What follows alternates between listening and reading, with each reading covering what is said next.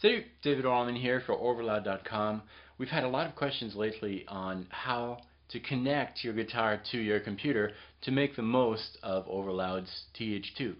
TH2 is an amp modeler with a lot of different effects. You can really customize your tone, but if you're not using the right connections, you're not really going to enjoy the software.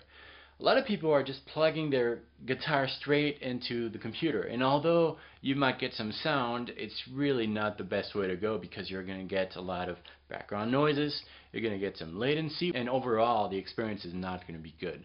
You need a sound interface. A sound interface is basically an external sound card with really low latency. This is how it looks like. I am using an M-Audio Fast Track Pro. There's a lot of different options out there that work as good. Basically, this is your sound card. This is your sound interface. You're going to be able to put that directly on your desk and not have to go behind your computer to plug your guitar.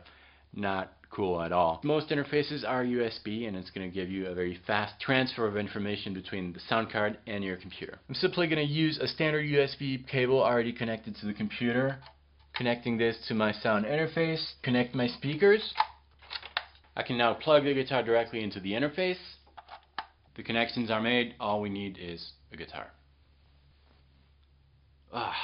There are two different ways to use TH2, as a standalone or as a plugin. The standalone version of TH2 simply allows you to launch the TH2 software and play your guitar. You would probably use the standalone version if you were to play live. Just load TH2 on a laptop computer, bring your sound interface, and plug your sound interface to the PA system at a gig, and you will run TH2 as a standalone software. Running TH2 as a plugin will allow you to use TH2 within another software. If you're recording something, you're going to use a sequencer. That's where you're going to assemble all your tracks. And if you want to record your guitar within your sequencer as you're building your song, you can create a new track, a guitar track, assign to that track a plugin, which is going to be TH2. That way you will get access to all the cool sounds found in TH2 and record your guitar directly within your sequencer using TH2 as a plugin, an extension to that software. This option is awesome in terms of flexibility because you can record your guitar on the track.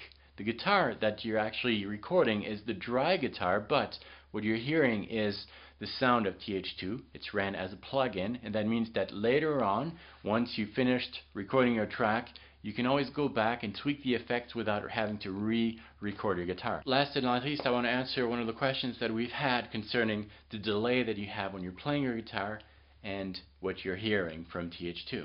This can be fixed by clicking on the options. Here you will see the settings of your sound card. This is going to change depending on the sound interface sound card that you are using. Simply go to the buffer size. As you are reducing the buffer size, you're going to get a lower latency, a lower delay between what you're playing and what you're hearing. Make sure you check out Overloud.com for amazing products, including the outstanding Overloud TH2. Thanks for watching this. I'll see you next time. Until then, salut!